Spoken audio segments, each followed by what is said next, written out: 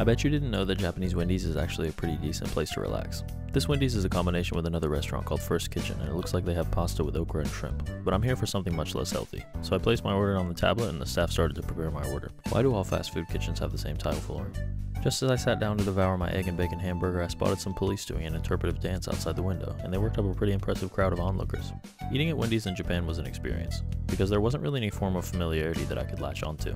Wendy's has become a kind of place where you just go and grab a coffee and read a book or study for 5 hours.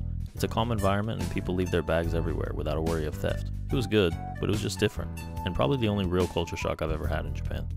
I couldn't really focus because the obnoxious idea of a YouTuber clout was swirling around my head, and the thought that I would get 100 million views if I just broke everyone's concentration in there by saying, this is a tasty. Good thing I'm a gentleman and I just decided to eat my spicy fish egg fries in silence. These were super delicious, but at times I felt they were too spicy, and after I ate them I felt like SpongeBob after being at Sandy's house when